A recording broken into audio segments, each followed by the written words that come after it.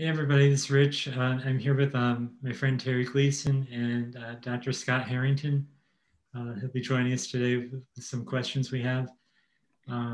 You probably all are familiar with my story. Just a quick introduction.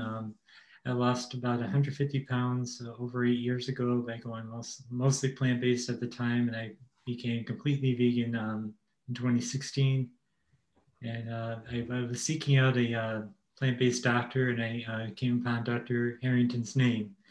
And I'm proud to have a plant-based doctor finally. And, I want you to want my audience to hear why it's beneficial to have a plant-based doctor, especially if you're plant-based. So that's my introduction. Terry. My name is Terry Gleason. I'm kind of kind of always been in the health and wellness scene from, I used to be a phys ed teacher, and then I've kind of moved myself to adult fitness. I teach an outdoor boot camp. And before it was cool to work out outside because we have to now, I've been doing an outdoor boot camp all year round for the past couple of years. So that's something that I really love doing. And then just recently, I've got to nutrition. I'd say about 3 years ago, I ended up going to a workshop that was called evidence-based nutrition. So it had nothing to do with plant-based or vegan, so I thought. And then when I went, my eyes kind of opened to the world of what nutrition and the power of nutrition can really do for us. So I'm still interested in exercise and fitness, but my gears have kind of switched to the wonderful world of nutrition because I see how powerful it is. And I've seen how powerful it is in myself and people around me, like you, Rich, and I'm sure a lot of your patients, Dr. Harrington. So that's my little quick intro. Thank you. And Dr. Harrington? All right. Hi, my name is Dr. Scott Harrington. I have a virtual office where you can receive primary care online in over 42 states called veganprimarycare.com. I can provide primary care and consultations for the treatment of chronic disease through a plant-based diet. I'm available 100% through telemedicine, so you don't have to be local. And I'm available for primary care as well as being a one-time consultation if you just want to learn about it. And so that's how I met Richard Hubbard. He reached out to me, and so that's why I'm here today, and I'm glad to help. Oh, great. So let's get into the questions. My first one is, what led you to going into plant-based? Well, the short and simple answer is that I saw Forks Over Knives, the movie, and it was so influential. I saw Dr. Furman, how he was going through with the patients and helping them get off all their medicines. And they went 4 or 5 different patients. And so it really gave me hope as a doctor. But I had seen this movie at a time when I was really ready for the message. It was in 2012, and I had tried to lose weight. As an Army doctor, they make you run, and I was gaining 1 or 2 pounds a year on a standard American diet, thinking I was eating a very healthy diet, but I was gaining weight. So I tried to lose weight, and I failed miserably. And I was trying to eat smaller portions, and so that's when, after learning about the plant-based diet and seeing the movie, I realized that the magic, the secret sauce is the plant-based diet. And then I switched. I was able to lose weight relatively effortlessly just by consuming the plant-based diet. And I got down to my 18-year-old weight, and all my medical problems went away. So after that, it was my primary recommendation to all my patients, because what's more powerful than a plant-based diet? The medicines, they're like Band-Aids. When you're eating a plant-based diet, you're taking care of the cause of a lot of these medical problems, and therefore the patients get better. So I was really lucky that I came across it when I did. And so I've been doing it for the last 8 or 9 years. Nice. I find it interesting you started at the same time as me in the same year. Yeah, absolutely. Yeah. We both were. Yeah. I was still eating chicken and cheese and all that in 2012. Oh, we've all been there. Like, I consider myself a plant-based vegan. It took a few steps to consider myself. I focus on whole plant foods, yet I still kind of dabble in the vegan processed foods just because I'm used to them. I kind of want to maybe wow other people when I bring something, vegan to a party. But maybe Dr. Harrington, you can kind of just touch upon the difference maybe between what plant-based is, what veganism is can they kind of live together? Are they 2 separate things? So maybe just kind of touch on that for maybe people who are confused. Okay. So the question is the definition of vegan versus plant-based. Can they be used sort of interchangeably? And you know, I always use them interchangeably. At first, when I was a health vegan, when I was vegan for health, I said, well, I'm plant-based. I'm plant-based because I guess I didn't want to scare people away because my initial impression of people who were vegan were people that were doing it for ethics reasons, and that they may be very judgmental. And even though now I'm 100% vegan and I'm doing it ethically, you know, for ethical reasons and for environmental reasons, you know, at first I was kind of worried about how this would be perceived. Well, those days are over. I'm not worried about how I'll be perceived because I totally realized that, you know, the vegan diet is the right way to go for everybody. Now, but you know, when I've mixed those terms online, there'll be a lot of folks who get kind of upset because of these definitions, where the term plant-based can be construed as someone who eats mostly plants, you know, but still includes some, you know, animal-based products in their diet. Certainly the term to me was introduced in Forks Over Knives. They were talking about the whole food plant-based diet. And the way I interpret that is 100% vegan, you know, but that's how they're being used. It sounds to me that lately the way that plant-based is being construed is that it's not necessarily 100%. And then you're just like dabbling and mostly eating plants. But I like to declare that I've stopped using the plant-based term mostly, and now I'm using the vegan term. So everyone 100% knows that I recommend zero animal products. Okay, great. Thank you. Next question is, how long did it take you to transition when you first started being plant-based? Okay, yeah, great question.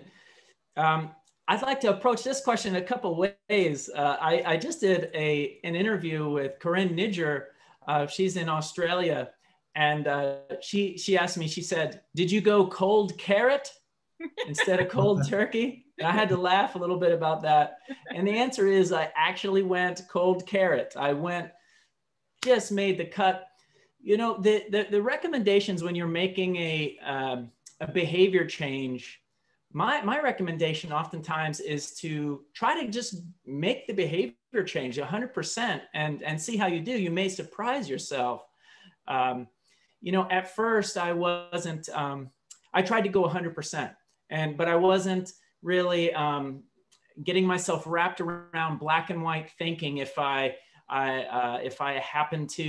something was touching on my plate, or someone made me try something, or I was at my grandma's house and she made me, you know, eat some roast beef or something, you know.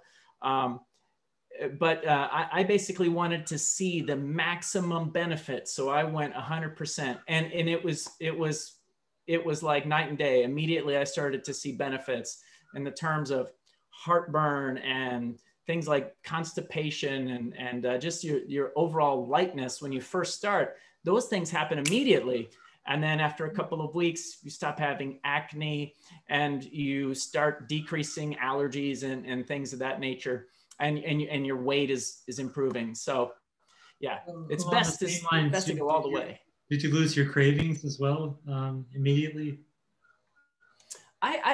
Initially, I actually did have some cravings. It was true. And you know, I would smell barbecue and walking down, you know, in my neighborhood, or I would have those things. And so at first I kind of had a gateway drug food of peanut butter. I ate a lot of peanut butter because I found that very meaty, you know, very like a strong flavor. And so I would or I would barbecue vegetables and things like that to try to feel like, you know, portobellos and things like that, so that I could feel like I was getting those meaty flavors. So just to follow up with that before I ask my next question, I'm a certified health and wellness coach as well. I'm not actively coaching just yet. I'm actually going for my board certification in a week. So all right, good luck. Yeah, slowly but surely I'll be able to help doctors help their patients. You know, I mean, you seem so fortunate that you can spend so much time with your patients, where some doctors have 10, 15 minutes with their patients. they could, you know, maybe offer a lifestyle change suggestion, but then it's so hard to actually help that patient long term. So I know health and wellness coaches are kind of bridging that gap in helping patients make the changes. So, and yeah, and we're all about slow changes. Usually that's the best approach for most people. But I like how you said it. Sometimes you don't really see the change until you just go cold carrot. So if people are able to maybe for a week or 2 weeks, or, you know, forever how long, maybe just really eliminate all those inflammatory foods, they can really see the changes that will make them want to keep going. So that's definitely a great way to look at it. So, okay, moving on to the next question. So if you couldn't tell from the bags under my eyes and my thinning hair, I had a baby about 5 months ago, and I am so grateful that lifestyle before I was pregnant. I had a fantastic pregnancy, all plant-based, and now currently, you know, breastfeeding my 5-month-old, still plant-based. He's healthy, he's wonderful. Maybe you can kind of speak to some parents who have not found that plant-based lifestyle yet, or are still confused about it, and are a little bit more concerned about just changing things, you know, now that they already have their toddler eating certain foods, or, you know, it's hard for them to eat anything, so they just give them chicken nuggets and cheese because that's what. Right. Just concerned parents about their concerns about changing over to a plant-based lifestyle. Right, right. Okay, well, this is a great question, Terry, because the kids are kind of the missing link in terms of the diet. And you almost think about it, you know, here we are in the COVID pandemic, and the kids are the major issue. Like, do we send them to school, this or that? We're always, you know, this is how a lot of times that we revolve around what the kids are doing a lot of times nowadays. And we are oftentimes willing to experiment on ourselves or try something new. But when it comes to our children, we go back to how we're raised and what we're used to. It's more, we kind of take a conservative approach with our children. Mm-hmm. But if you come to believe that the plant-based lifestyle is the most healthiest for you, then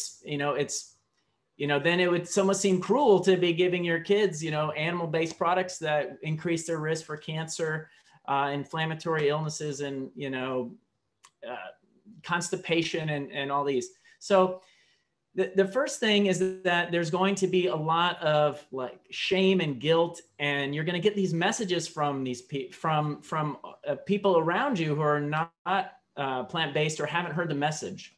Mm-hmm. And you may even end up going and looking for advice from your primary care provider or pediatrician, and they may not be plant-based, and they may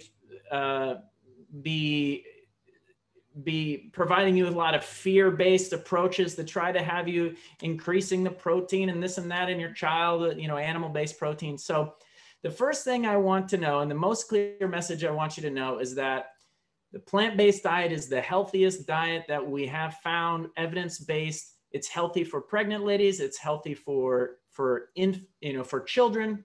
Infants should be breastfed until weaned, and then once they're weaned, it's plant-based diet is the healthiest diet for them. Mm-hmm.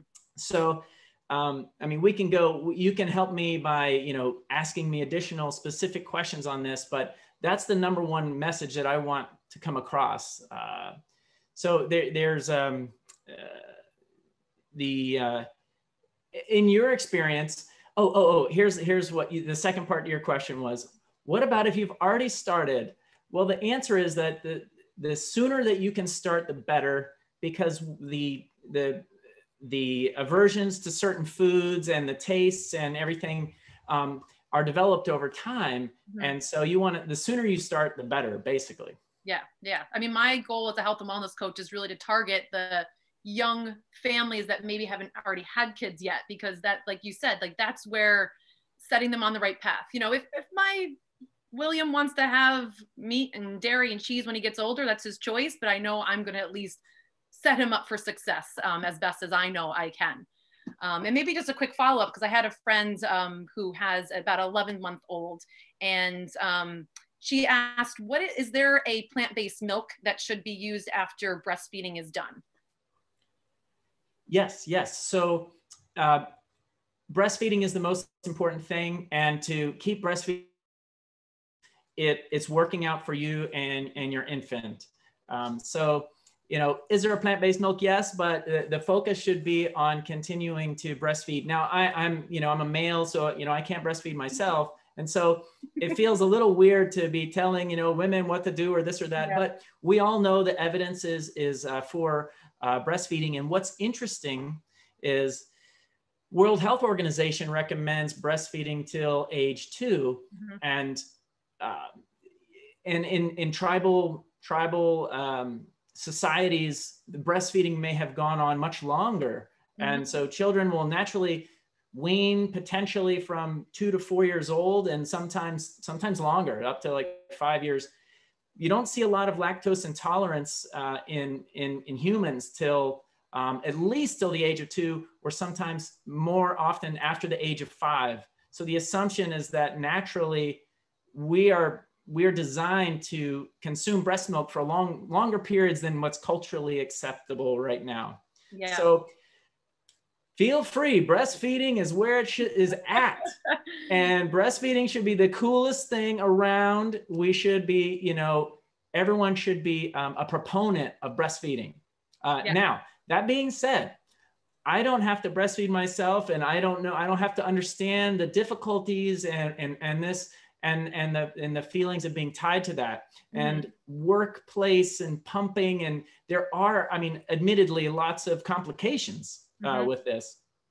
But for whatever reason, after you start weaning down, or after a percentage of the food intake, the calorie intake is being decreased from breast milk exclusively, it is important when we switch to the plant-based diet.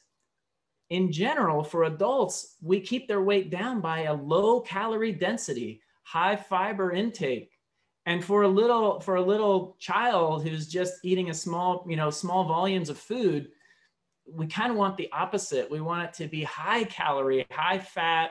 And so an easy way to do that is with a milk product. Now, I'm not recommending an animal product. I recommend the one that has the most macros that are the most like breast milk is a soy product, soy milk.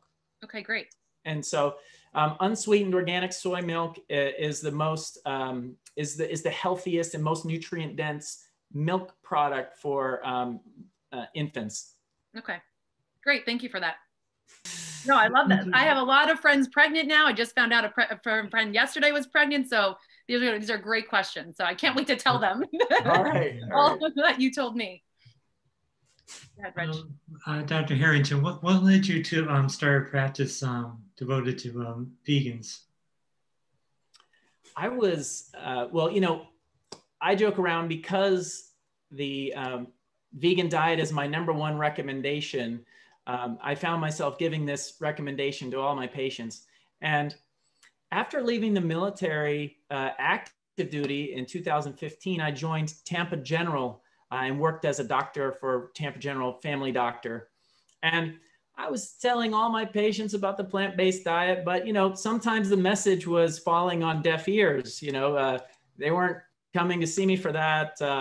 And so, and then over time, just the amount of hours I was working in the family life, work-life balance, I was wanting more family time. So I decided to work online with a company called American Well.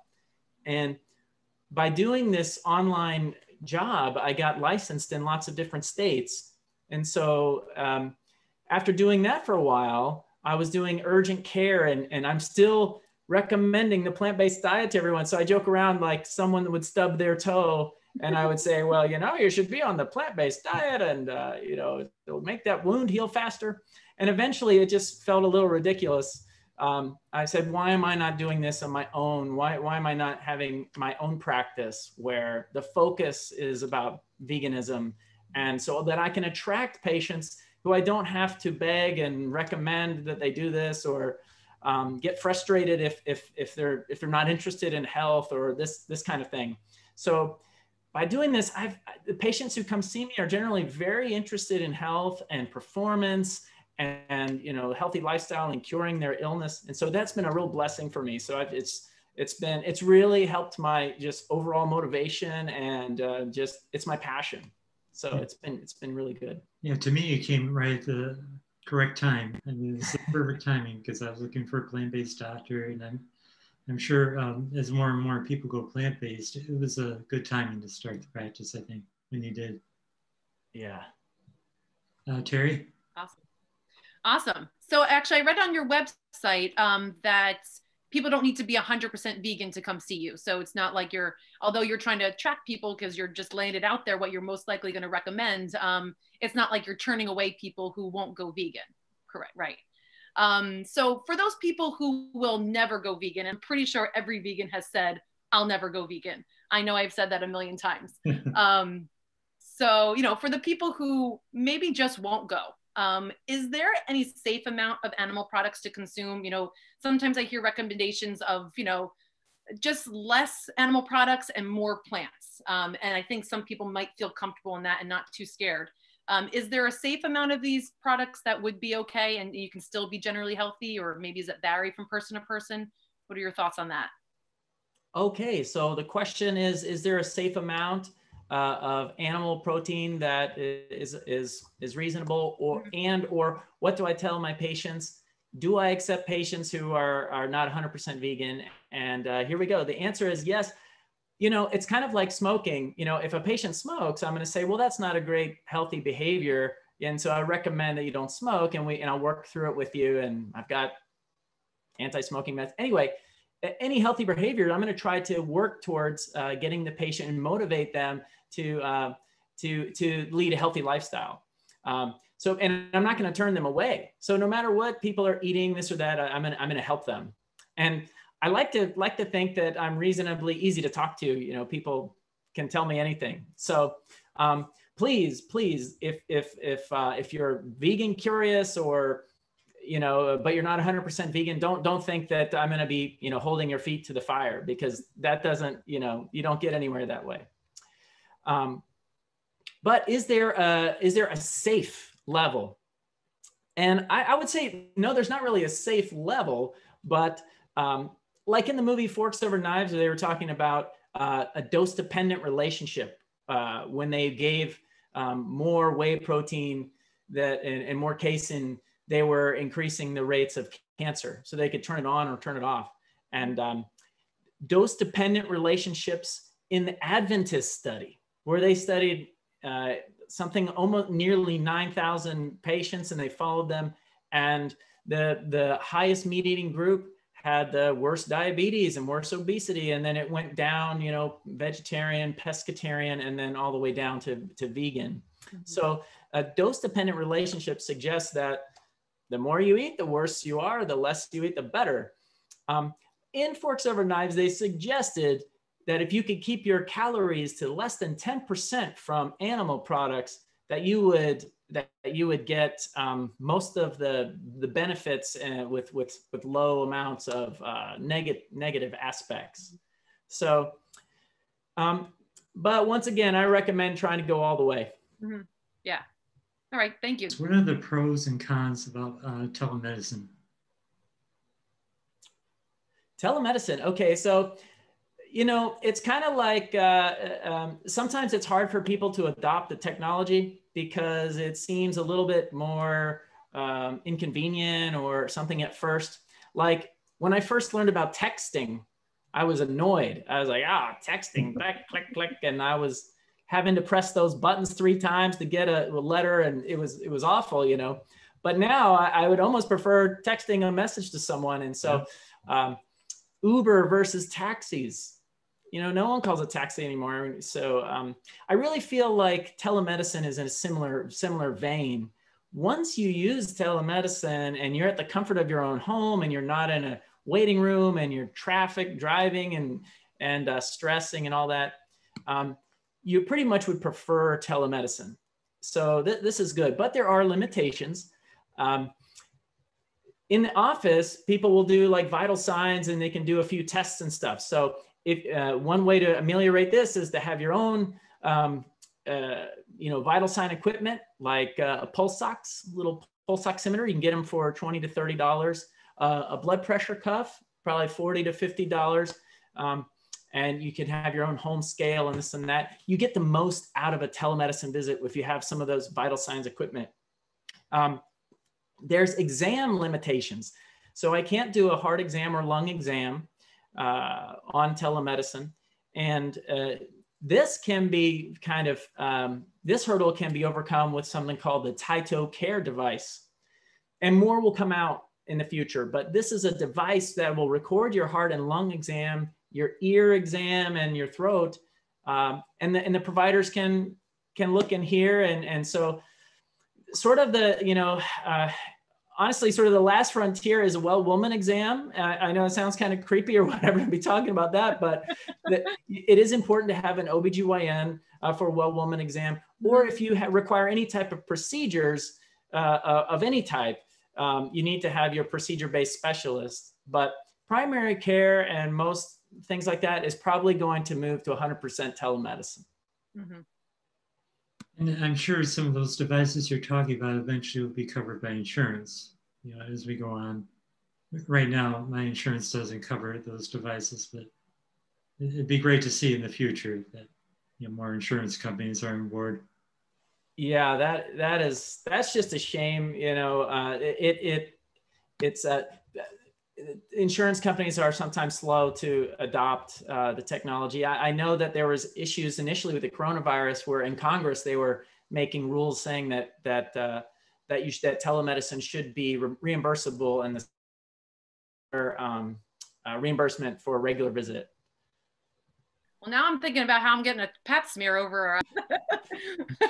And actually, maybe along the lines of that, talking about just well women health and stuff. I know myself, as well as a few friends that I have, and I'm sure many, many more women are dealing with infertility these days. And I know I went to a workshop with Dr. Neil Bernard, and he has a book called, it's about hormones, and the title of the book is just not coming to me. And part of the book was about infertility and how a plant-based diet could help infertility. Obviously regulating hormones. We're not eating animal products with hormones in them, kind of messing up our body. And maybe is there any, maybe you can speak to that. Is there any benefit of a plant-based diet to help with infertility? Have you seen that in your practice, or have you seen that maybe in any research? Yeah, so in terms of fertility, there's a couple of issues. One is obesity and the decreased fertility rates.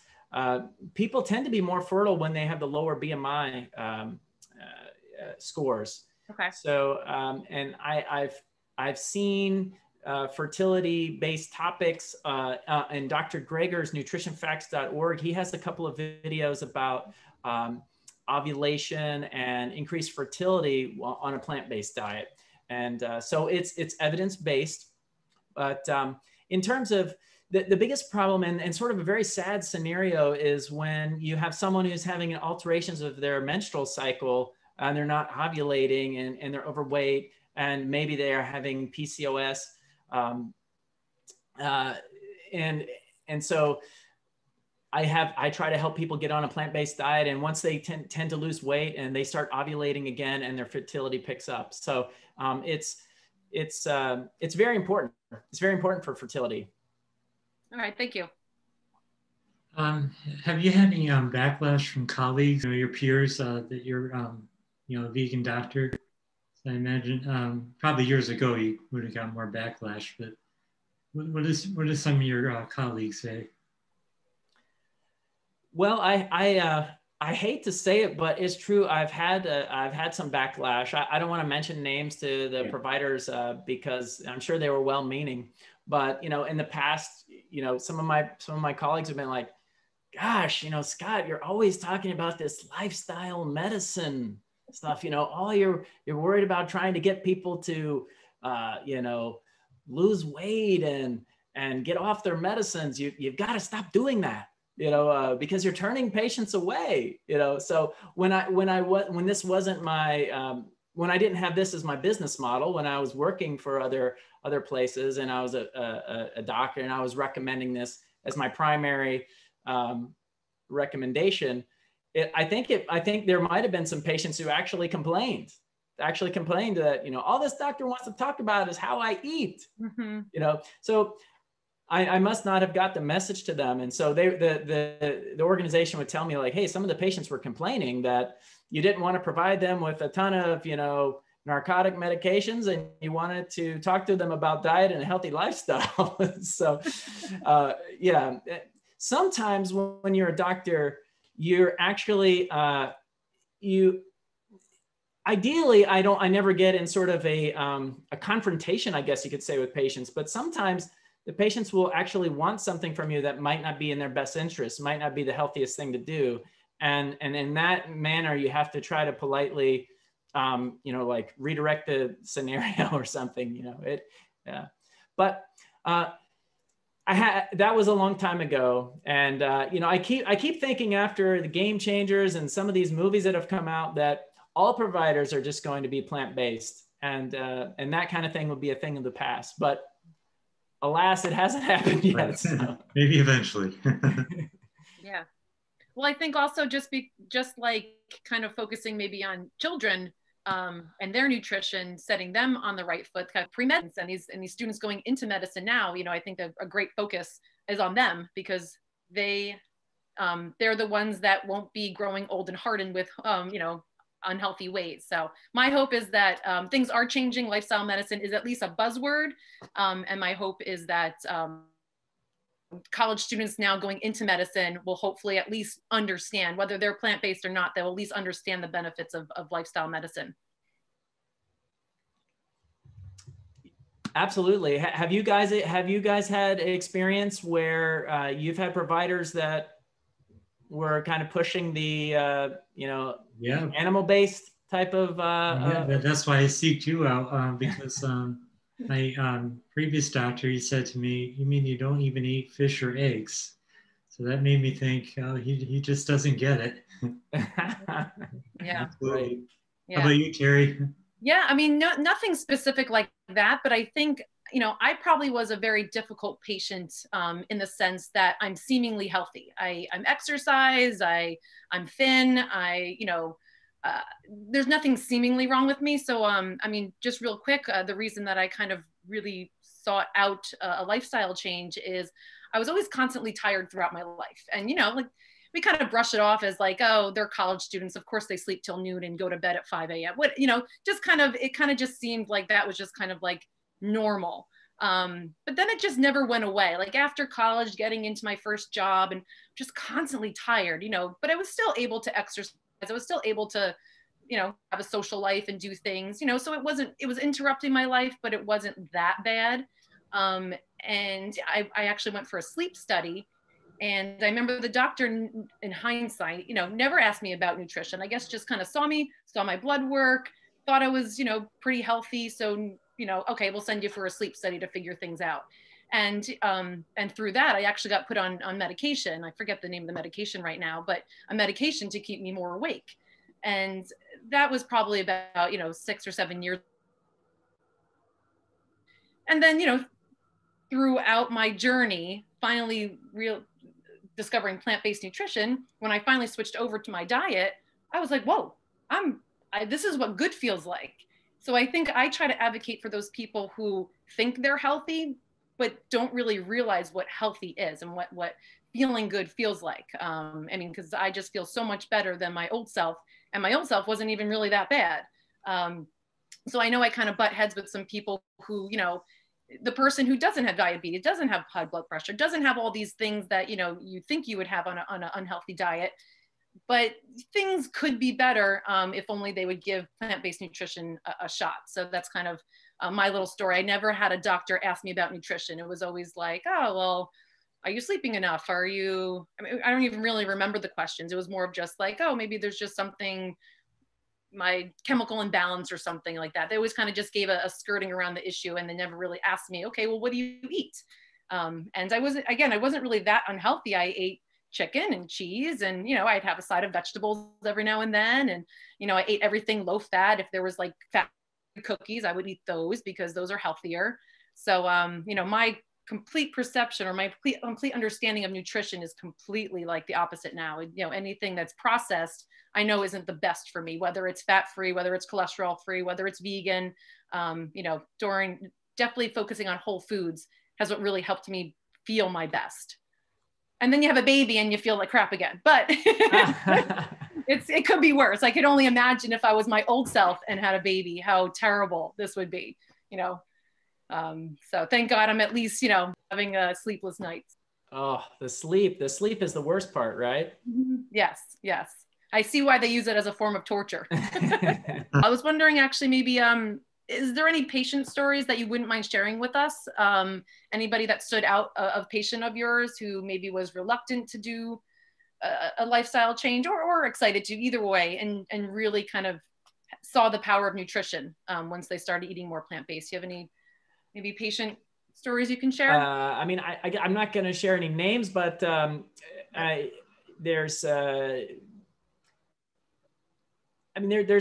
countless stories. I mean, just yesterday I was meeting with a patient. They're saying, oh, thank you so much for telling me, because, you know, since I stopped dairy, I no longer have any allergies or sore throat, and my acne's improved.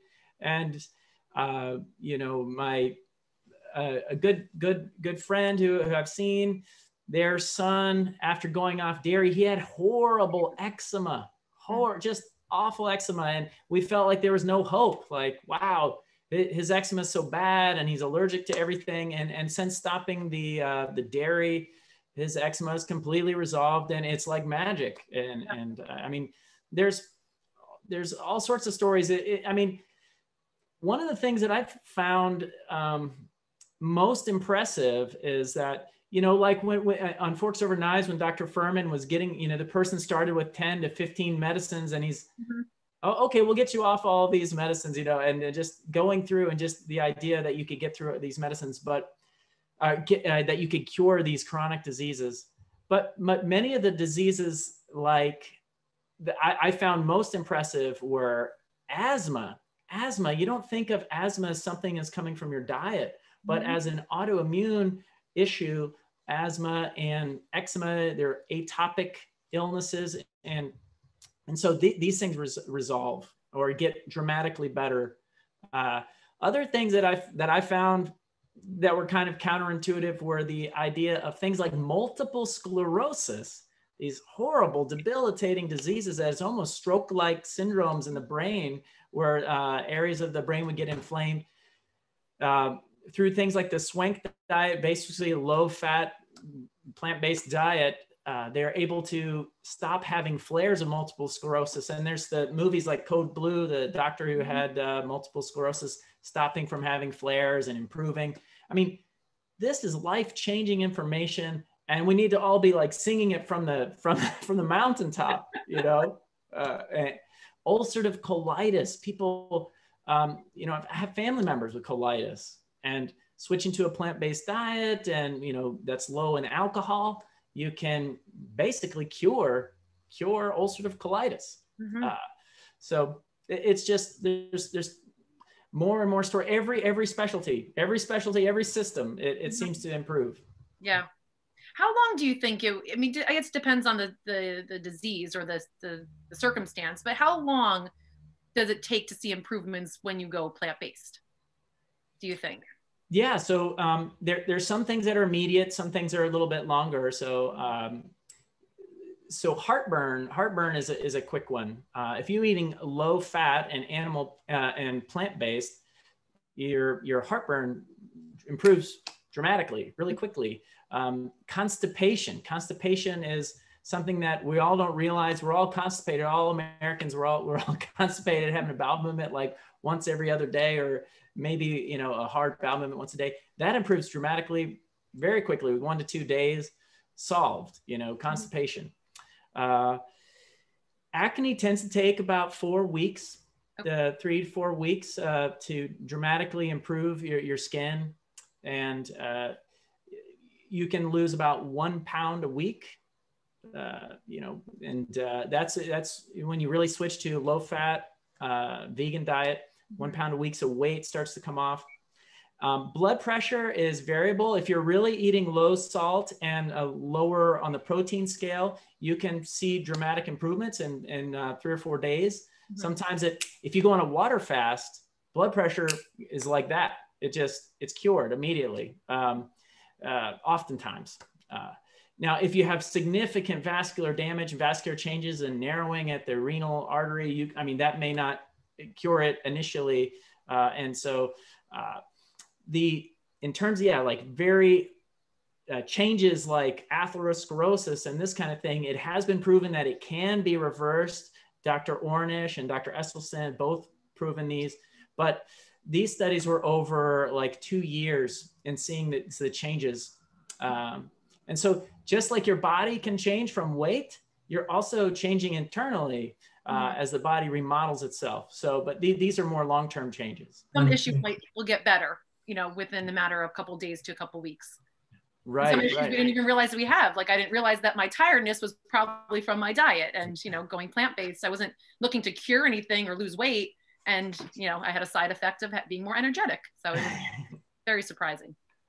Yeah, and I also want to say that I had a friend who tried a vegan challenge I was doing January prior to this one. And her asthma actually improved. I think it took maybe a week or so, but she noticed just by giving up the dairy that her asthma was a big difference. So I do have to say it does work for asthma too. I've learned from friends. Right. Yeah. My next question is, after COVID, hopefully it goes away sometime this year. After COVID, do you expect to open a practice brick and mortar one as well, or do you just want to still focus on telemedicine? My goal starting this was to be 100% telemedicine because I wanted to be able to offer all the services that I provide through, to all the states. But I might be forced to do a brick and mortar once per week or something like that for insurance reasons, because some of, like, for instance, Blue Cross Blue Shield, which is one of the largest insurance companies throughout, the United States, has refused to offer me until I have a brick and mortar. They say, oh, we don't just do just telemedicine, So I might be kind of forced to do a brick and mortar, but with my goal, it's mostly to do telemedicine. It offers me, I can do this from the comfort of my own home and be near my family. And so it's like a win-win. Right.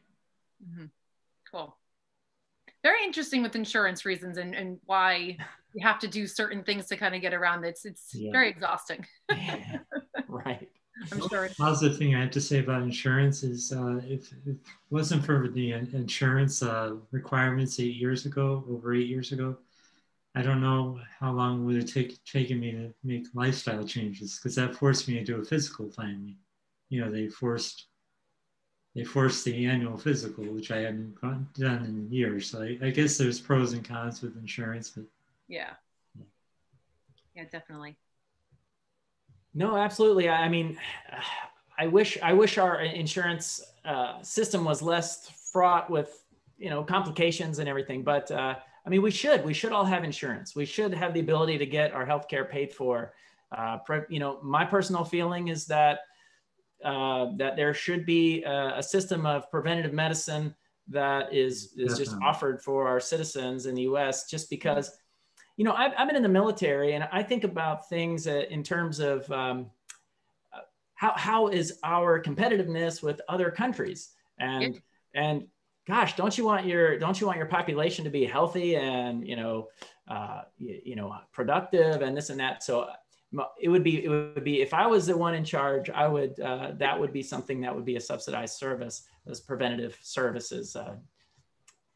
That's my 2 cents. I totally agree. Scott Harrington, 2024. Yeah, exactly. All right. Well, I have a burning question from my mom. Okay. So I walked into the house today. I'm here because she's watching my son as I'm doing this interview, and I know I'm so proud of her. She definitely gotten the vegan message. I think I don't mean to say it in a rude way, but when you're kind of set in your ways, it's very hard to change. Well, we always ate like this, and this is what we always did, and this is what my mom did, and whatever. So, I think she always seeks out the vegan labels on things. And, I look in the refrigerator and there's soy milk and almond milk. And, I see those. I'm just so proud of her. She pulls out the margarine and it's vegan. And she goes, this is good, right? This is better than butter, right? And, just so kind of, it's the marketing that kind of gets confusing. So maybe if you can just answer the question, is margarine or any kind of like butter spread that's vegan, is that better? Is it just as bad? Is there any benefit to it? Or what's your thoughts on that? All right. All right. Well, certainly butter is bad. We know this. Butter is bad, right? Fine. Tell them. Doctor, we notice. Yeah. But you have to use the idea of compared to what. The compared to what thing is our margarine or the plant-based butters healthier than butter? And the answer to that is yes, because of the saturated fat component in butter. So these plant-based butters or plant-based or other oils, like, is olive oil healthier than butter? Yes, it is, because it's more polyunsaturated fats, monounsaturated fats. And so, but in general, these are kind of empty calories. And all of us remember the empty calorie concerns about Coca-Cola or, sodas and having, a lot of sugar. Sugar, is an empty calorie. It's not a whole food. It doesn't come with vitamins and minerals and fibers and all the benefits. And so these oils are the very same way. They're just empty calories. And so you want to try to limit them as much as possible. Now we're used to, with the typical standard diet, spreading butter all over the fit stuff. And if you need to have a substitute, and certainly that's better than butter. Mm-hmm. But you should try to get away from this. This has been sort of like a problem at our house. I'm like, why are we eating all this, fake butter? We got to get away from this, because it's just extra calories. It's just gonna, moment on the lips, lifetime on the hips kind of thing. Mm-hmm. Yeah, from the lips to the hips. Yeah. All right, and actually maybe just led into my last question I have. I know you mentioned you had a wife, and do you have children too? Yes. Okay. 2 children, 13-year-old boy and 8-year-old girl. And oh, nice. I assume the household is vegan, or how's that dynamic at home? Yes, well, it is the number one topic of conversation at all times. My poor kids. So I'm 100% vegan, and they're vegan-ish. Sometimes, when they're at a friend's house, they, will partake of various foods and stuff. And my wife, bless her heart, she's always, cooking and making vegan, tasty vegan meals for us. But I haven't held her to the fire about, you have to do this or whatever. And they're coming around, one of the things I wanted to bring out when I knew we were meeting together, I knew that, the idea of plant-based diet, vegan diet with children. And it's hard sometimes when the kids are at school and they're, whether they're being, ridiculed or they're not like their peers, that can be a really, really frustrating thing. Tough, yeah.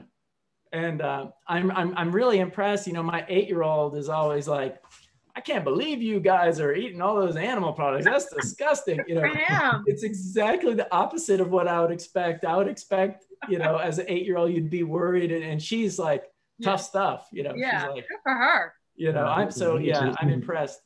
And my son's that way too. So he's kind of a trendsetter among his friends. Great. But they do end up partaking, they're kids and they like, so some of the junk food, vegan stuff they're into, and I try to do my best, leading by example. And they're like, God, Dad, I can't believe you eat all those greens, It just grosses them out, I think. But, you do your best. Yeah. And that's what I try to tell, whether it's just a friend or, future clients is, you can't force anything. And I think definitely with children, when you say, do this, you don't want it to attribute it to something that they're being forced to do. So yes, I think leading by example is the number one thing for parents to do. You know, a lot of parents say, well, my kids never eat this stuff. Well, what do you eat? So it's try to look at your own self as parents and just see what you're modeling. And then, you know, your children are most likely going to be, they won't do as you say, they'll do as you do. Absolutely. The more you can get them involved in making the foods and the healthy foods and chopping, they're all excited about all that stuff. Mm-hmm. Even if you can get them involved with the shopping or trying to decide what they're gonna cook, then they're more likely to try it. When I was researching an article on how to get kids to eat vegetables, because that, like I said, they're kind of like the linchpin, they're mm-hmm. the keystone. Because if they're not eating plant-based, then that's going to rub off on you, and you're making the food, and you're going to end up eating unhealthily. Mm-hmm. So the way you get them to eat plant-based is when you're introducing a new food, you have to pretend it's almost like learning a song. Okay. When you hear a new song, the lyrics are weird, you don't like the tempo and everything, and you basically don't like it, you know. And it takes you a little while, about 10 to 15 times of hearing the song, where you know the lyrics, you anticipate what's going to happen. And the same thing was with food. You know, we have this natural aversion to not like new and different things. It's a safety mechanism in our evolution, that if we're trying foods that are weird or new or dangerous, we're initially gonna have an aversion to them. Mm-hmm. You have to learn a flavor, learn a taste. So it may take 10 to 15, 20 tries of getting a new food, especially something like vegetables that tend to be bitter and not like fruit you might pick up immediately. That might be like a Pop 40 hit, fruit, you know, because you don't need a lot of trials on that. But things like vegetables or things that are more bitter, or things, mushrooms and stuff, you may have to start with little unintimidating portions. And one sort of trick is if you have a new food, is to put a couple sauces out there that make anything taste good, you know, like mustard or, you know, ketchup, I guess, or teriyaki or something like that. And you can have them dip the food in different sauces and taste it, and kind of, they can see the food and kind of and you're tricking them because they're tasting the sauce, but the vehicle is the food. It's just a little trick that I tell people, and it's worked in the past. Great. Awesome. I just have one other question. You made me think of it when you were talking about sauces for veggies.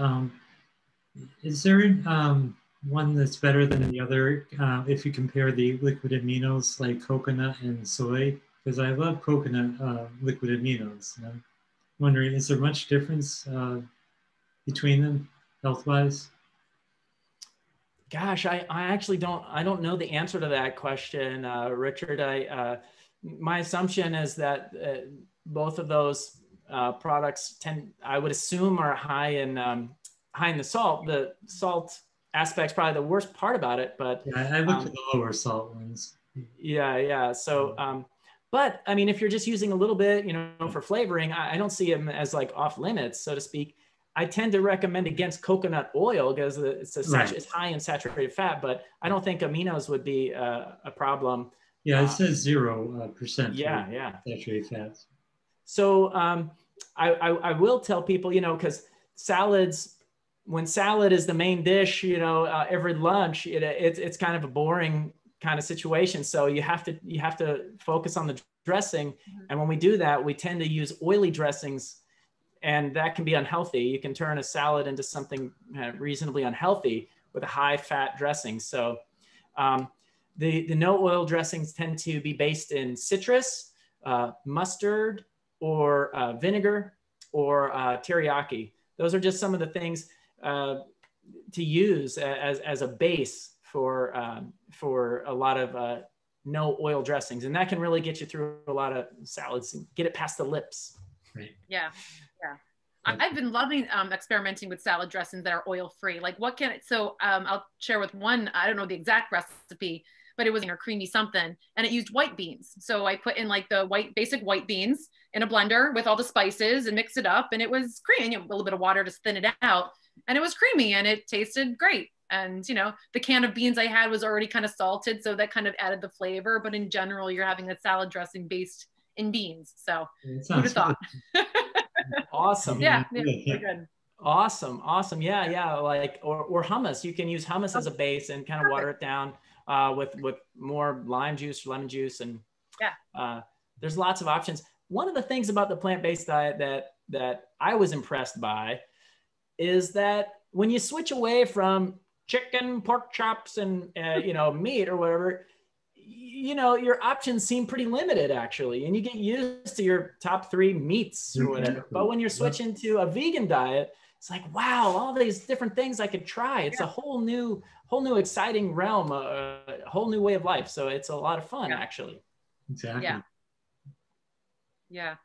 A good way to look at it is you're giving up but what you're gaining when you maybe just eliminate those the few animal products that we kind of send to our dishes around. When we eliminate that, you gain so much more than you're giving up. Oh, absolutely. Yeah. I'm always wondering, you know, how these vegan chefs, you know, what kind of cool you know, concoction they're going to come up with, because it really kind of blows the lid off the constraints in a way. That's all the questions I have. Terry, did you have any more? Yeah, that's pretty much all the questions I had too. I mean, I probably could keep you here all day long with all my questions, but I know you do a live session every Wednesday at 1 o'clock. Is that on like either whether it's Facebook Live? Yes. So I use the StreamYard, and so I'm able to stream to Facebook, YouTube, Twitter, and Twitch. Believe it or not, I don't know if there's a single person on Twitch watching. It's all people playing video games. But so I'm able to do that. I'm still working out Instagram. I think I may have to do a separate Instagram live if I want to do Instagram too. But I'm just trying to get the word out. It's my passion, and I'm trying to help as many people as I can. Well, it's working. I mean, yeah, we both found you, and others will too. Yeah, fantastic. Yeah, guys, thanks for reaching out to me, and I'm glad to be on this, and I'm glad to come back on anytime in the future if you want, if there's any other questions.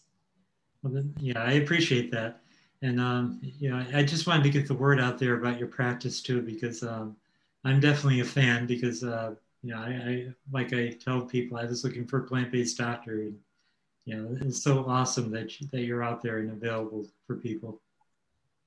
Thank you so much. I can't tell you enough how what an honor it is.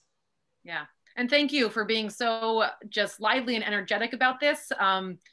It definitely, the personality behind the information that we don't want to hear is helpful. So having just a nice, really great attitude about something that might be a little scary for people, I think definitely helps soften the information that we're trying to give. So thank you so much for being such an advocate for the plant-based health style and just lifestyle medicine in general. Thank you. Awesome.